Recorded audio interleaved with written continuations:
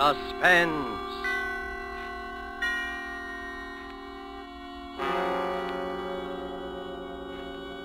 Presented by Roma Wines, made in California for enjoyment throughout the world. Salute. Your health, senor. Roma toasts the world. The wine for your table is Roma, made in California for enjoyment throughout the world. This is the man in black, here for the Roma Wine Company of Fresno, California, to introduce this weekly half hour of Suspense. Tonight in Hollywood, Roma brings you as star Mr. Peter Lorre. The suspense play which stars Mr. Lorre and which is produced and directed by William Spear is called Back for Christmas. In this series, Roma brings you tales calculated to intrigue you, to stir your nerves, to offer you a precarious situation and then withhold the solution until the last possible moment. And so with Back for Christmas and with the performance of Peter Lorre, we again hope to keep you in suspense.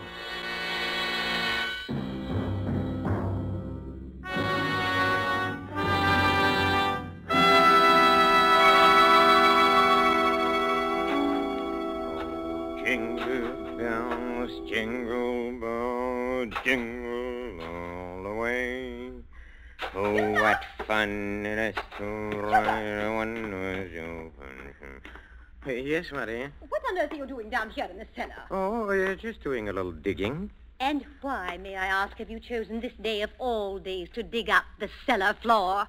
Oh, I thought because the weather has been so damp, this would be a good time to plant that little devil's garden I told you about. Devil's garden? Whatever nonsense is that? Don't you remember that was my little joke about it? You see, I've managed to get hold of the spores of several unclassified wild orchids. In our wild state, they bloom under damp masses of leaf mold. The South American Indians call them devil flowers because they appear to bloom under the ground. Well, I'm sure the South American Indians will be very interested if you succeed in growing these ridiculous flowers under the cellar floor. Whom else it will interest, I can't imagine. Oh, what's that terrible smell? Oh, that's the leaf mold, chemically identical with the earth blanket they grow under in our wild state. And I want to get these started before we close the house. Do you realize that we're sailing for America a week from today, and you've made no arrangements whatever? Unless you call digging a hole in the cellar making arrangements. I certainly don't. Devil's garden, indeed. Sometimes I think you're going soft in the head, Hubert. Oh, I suppose it is inconsiderate of me. You see, and I've been wanting to try this experiment for a long time, but with all those lectures and seminars at the university, there never seemed to be enough time. Well, there certainly isn't any time for it now. I suppose you've forgotten I made an appointment for you at the barber's this afternoon. Oh, must I shave my beard off, Hermione? I thought we'd been through all that. Of course you must. They don't wear beards in America. Bad enough you're speaking with that accent. They'll probably think we're Germans as it is. Oh, I should think it would be quite easy just to explain that I'm Swiss. Now, Hubert, don't be argumentative. Oh. Go and get your jacket on and do as I tell you. Yes, Hermione. And don't forget to take your umbrella. It looks like rain. Yes, Hermione. And don't look so put upon, Hubert.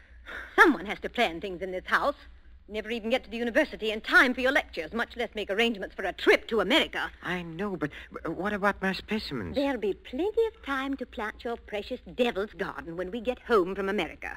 We're not going to be gone forever, you know. We'll be back here for Christmas. Yes, of course. Back for Christmas. I'd forgotten. Well, try to remember it. And if you can't do that, just do as I tell you. I've been making the plans in this house for 20 years. And if there's any digging to be done, I'll manage that as well. You understand, Hubert? Yes, Hermione. Good. Now, you have just 20 minutes to clean up this mess down here and keep your appointment at the barber's. And when you're finished there, I want you to come straight home. All right. Oh, I wanted to stop at Miss Markham's and pick up some books I ordered. Well, all right. But don't loiter there the whole afternoon mulling over those old books the way you usually do. Now, hurry and clear up this rubbish. Get rid of that smelly stuff. And no more digging, mind you. No more digging. I'll show her. I'll have my devil's garden, and if I... No more digging, eh? No more digging. Oh, 15 men on a dead man's chest. You and a bottle of rum.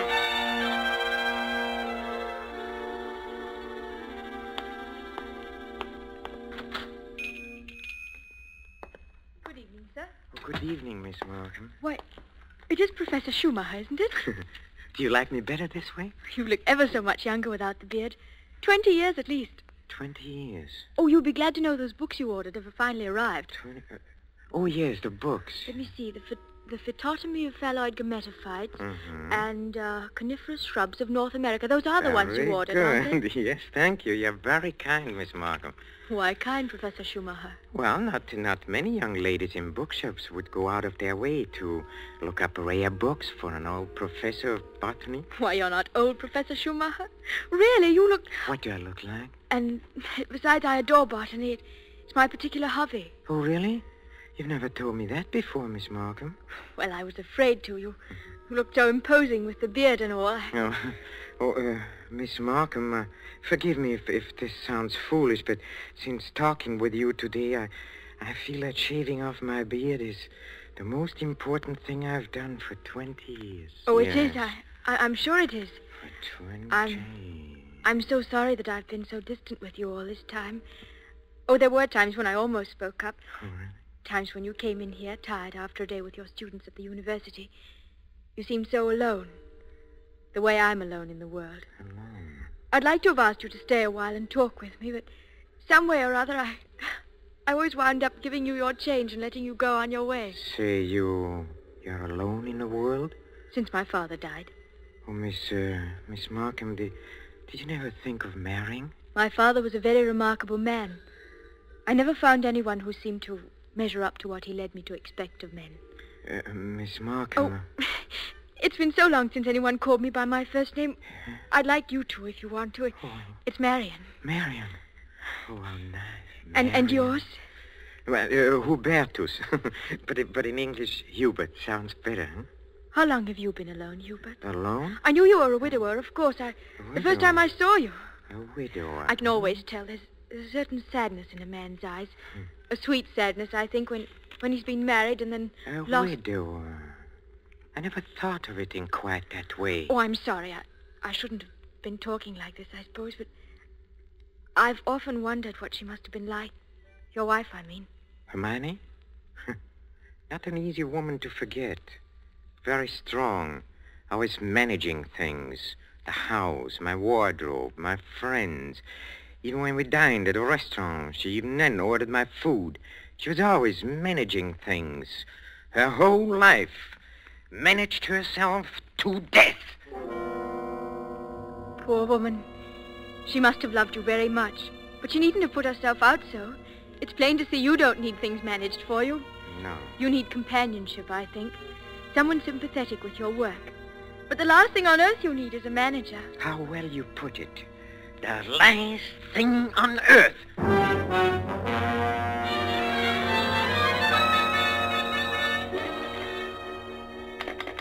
Operator, are you there? I'm still waiting on that call to Salisbury. Well, put them on quickly. Hello. Is this Paul Holt & Sons? It's Mrs. Hubert Schumacher. Did you receive my letter? Good. Now remember, we'll be back for Christmas and I want the job done without fail. What's that? No, I'm sure he doesn't suspect anything.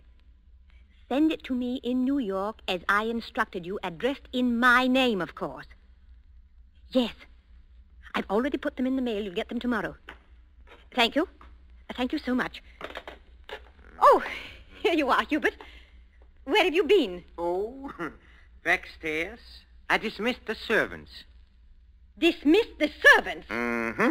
But I've asked some friends of mine into a farewell luncheon. Go and tell them it's a mistake. Well, I'm afraid it's too late now. They've packed and gone. You have messed things up properly. How many times have I told you to leave things to me? I make the plans around here. Yes, Hermione. You have to do better than this when I plan the trip home, or we'll never in the world be back for Christmas. Back for Christmas. Back for Christmas. Must you keep saying that? Why not? We are coming back for Christmas, aren't we?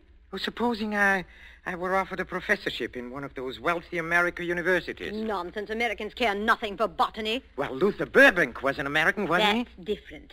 What have you ever done except muck around in the dirt with a lot of roots and tubers? Well, they asked me to lecture, didn't they? All right. Now, there's no use getting yourself in a state about this, Hubert. No doubt this extra money will come in very handy when we arrive back... Back for Christmas, I know. Precisely. No good to make a joke of it. Heaven knows where you'd be today if I hadn't got a sense of time. Yes, Hermione. And as you've been so foolish as to dismiss the servants, you may empty the ashtrays and straighten up this room while we're waiting for the guests to arrive. I'm going in to have my bath. Call me when they get here.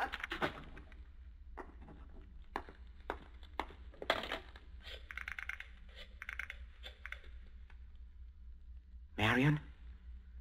It's Hubert. No, darling, no, nothing is wrong. Oh, my plans are the same, unless you have changed. No? Oh, we'll meet in New York then and be married there. Huh? Oh, I'll explain to you why later. You just have to trust me. Yes. Yes, my darling. Hubert? Oh, I'm so sorry I can't talk any longer. Yes, I'll meet you in New York without fail. Auf Wiedersehen, mein Liebchen. Hubert, were you talking on the phone just now? Yes, Hermione. Whoever was it? Oh, Freddie Sinclair. But didn't I hear you say something about meeting somebody in New York? Why, yes. Freddie said he might possibly get over there before we even leave. And I said, of course, we'd meet him there if he decided to go. That seems very peculiar. But then all of your friends are peculiar.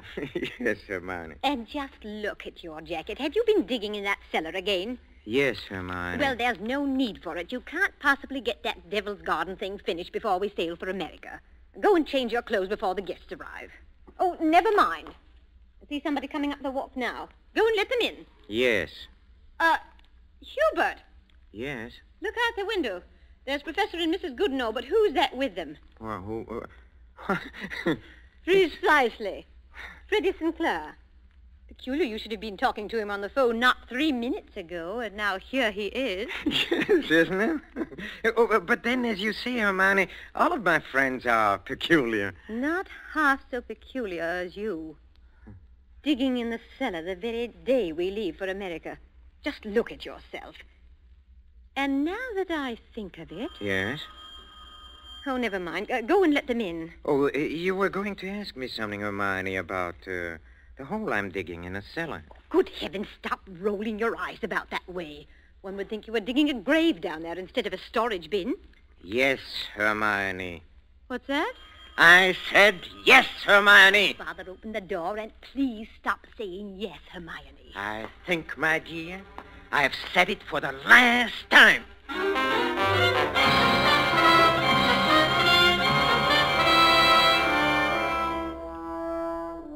A professor of botany, his loving wife, and an oblong pit in the cellar.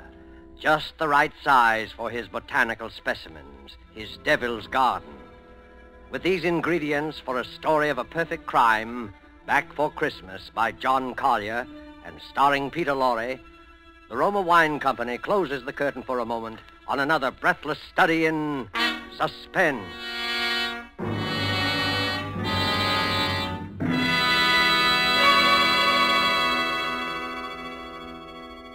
In this brief intermission in the play, it's pleasant to think about the holidays.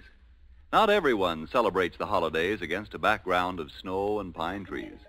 Somewhere south of the Gulf and the Caribbean, in a gracious home surrounded by palm trees in the warm sun, you might find holiday dinners ending this way. One moment, please. Our North American guest wishes to propose a toast. Yes, mis amigos. I drink a toast in gratitude to you for your gracious hospitality and the enjoyment you've given me, an American so far from home. It is only a fair exchange, my friend. This wine in which you drink your toast, it brings enjoyment to us from your country, from America. It is Roma wine, made in your own California. Yes, and when you choose the wine for your holiday table, remember this. Only a few wines are so fine that many countries of the world import them. And among these greatly enjoyable wines are the wines of Roma. R-O-M-A, made in California for enjoyment throughout the world. Yet here in America, we are truly fortunate, for we may buy Roma wines at a very low cost, since we don't have to pay import duty or costly shipping charges. So serve Roma wine with pride on any and all holiday occasions. Serve Roma, too, for everyday dinners you can afford to. Ask your dealer tomorrow for your favorite Roma wine, America's largest selling wine. But before you buy wine, buy war bonds. And now it is with pleasure that we bring back to our sound stage Mr. Peter Lorre in Act 2 of Back for Christmas, a tale well calculated to keep you in suspense.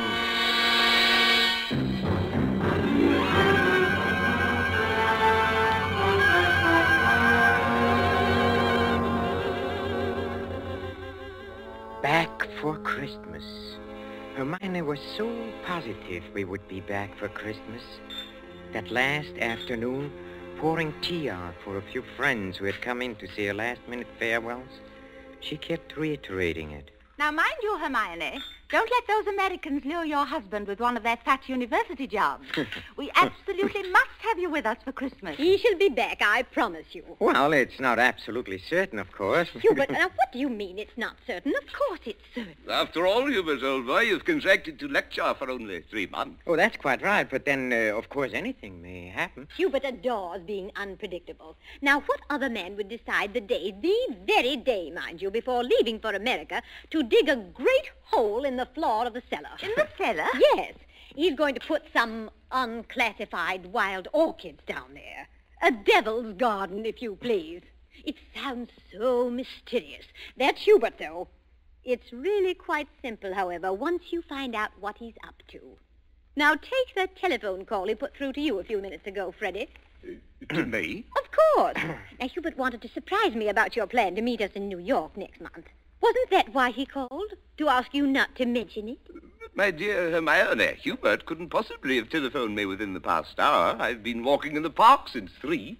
He didn't telephone you? Well, how could he?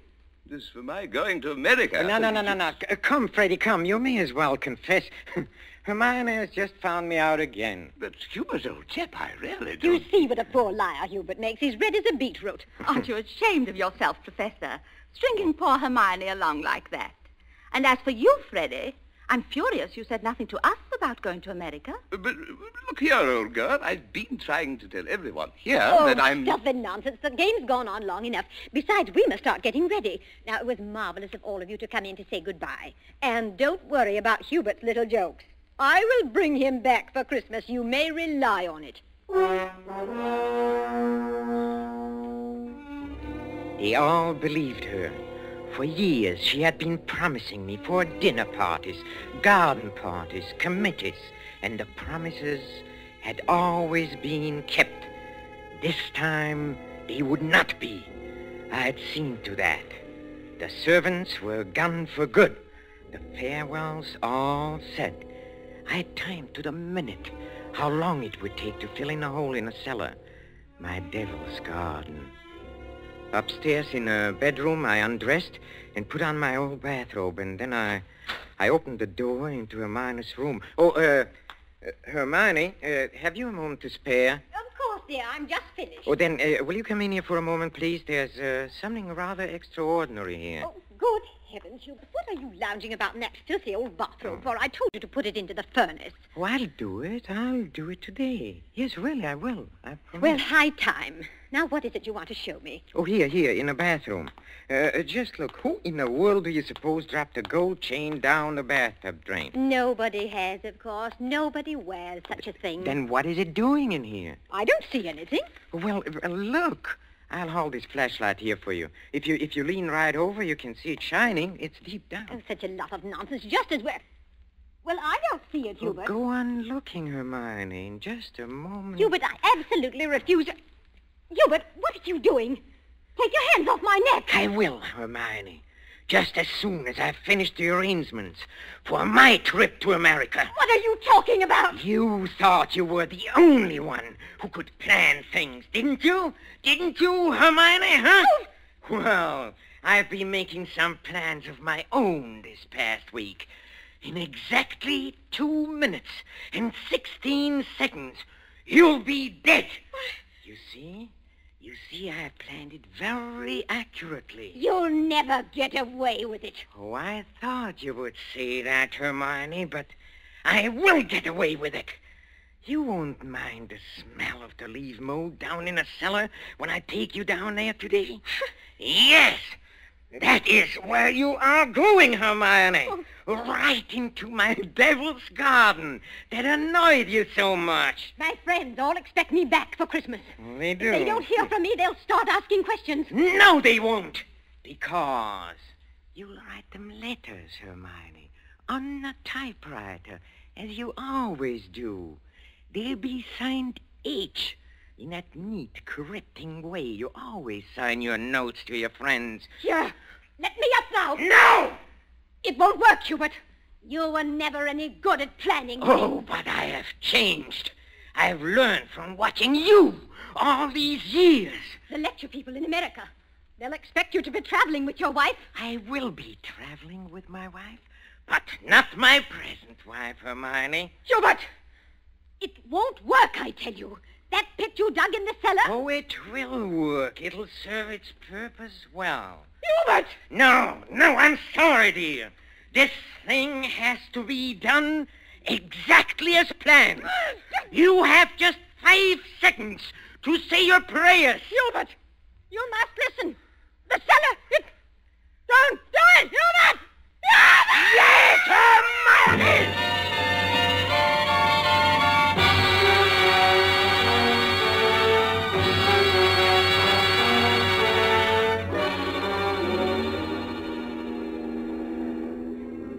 Oh, Steward? Yes, sir? Oh, my wife, she's indisposed. She'll be taking her meals in our stateroom. For the old voyage, sir? Yes, for the whole voyage. I trust your wife is feeling better this morning, Professor Schumacher. A little. Not yet well enough to leave her cabin. Oh, what a shame. Oh, Professor Schumacher. Yes? Here's a copy of the radiogram you sent for your wife last evening. Oh, thank you. I'll just check it over. Oh, but look here. Why? What's the matter? Did the typist make a mistake? No. It's nothing important. She can correct it later.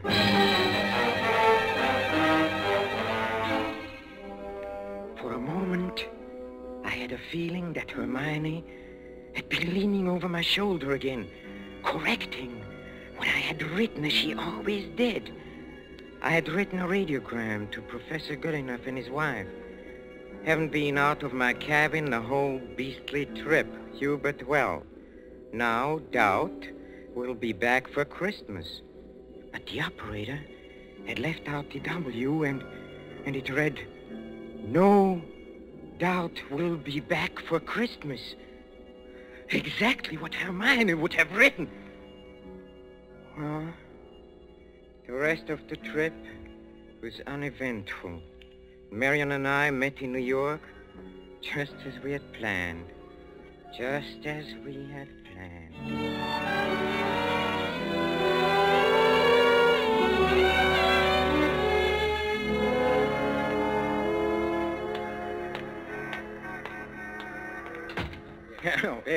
Professor and Mrs. Schumacher, we have reservations, I believe. Oh, yes, we've been expecting you, sir. Boy, take Professor and Mrs. Schumacher's luggage up to their suite.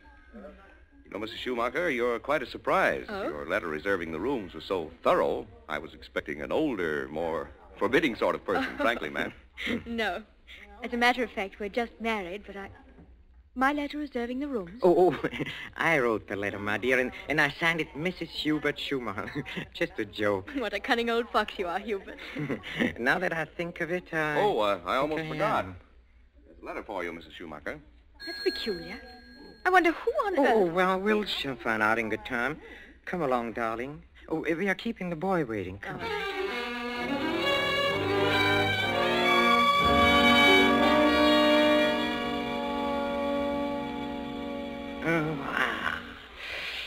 Nothing like a cold, brisk shower to put a man to rights. Hubert, this letter. Oh, yes, the letter. Oh, dry my hair, will you, darling? Please.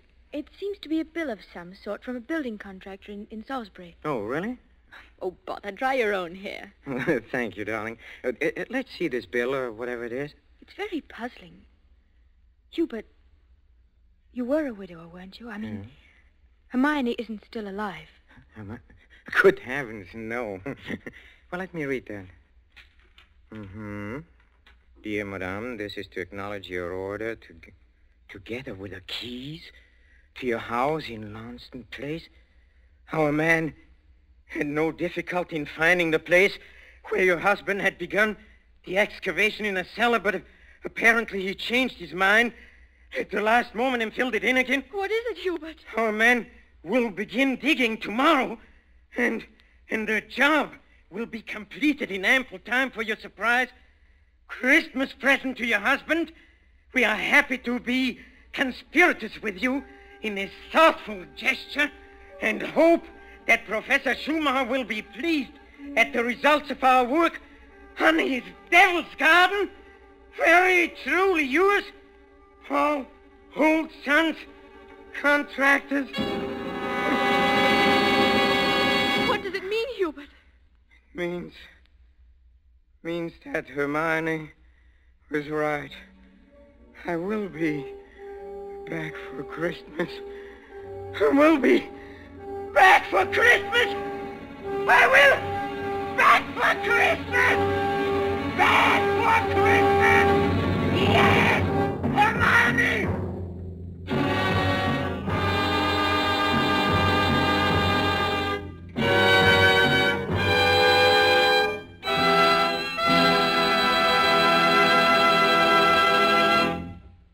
And so closes Back for Christmas, starring Mr. Peter Lorre, tonight's tale of suspense.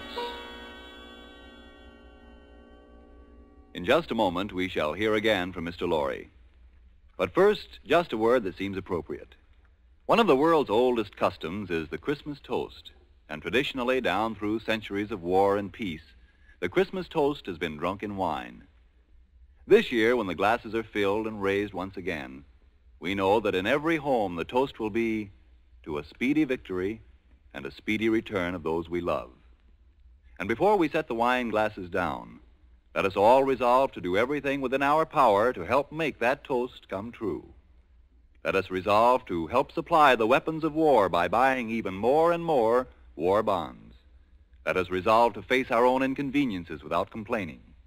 And above all, let us resolve that when this war is at last over, each of us will exert all our effort to see that future Christmases truly express peace on earth, goodwill to men. This thought, together with our very best wishes of the season, is the Roma Wine Company's Christmas message for you, its friends, here in America and throughout the world. This is Peter Lorre. Thank you for listening to our suspense play this evening, and I know you're looking forward to next week's show, as I am. It is called Finishing School, and its subtitle might be the famous quotation, "The female of the species is more deadly than the male." Don't forget, then, next Thursday, same time, for Margot, Elsa Lanchester, Janet Beecher, and a distinguished all-feminine cast in Suspense. Presented by Roma Wines, R-O-M-A. Made in California for enjoyment throughout the world.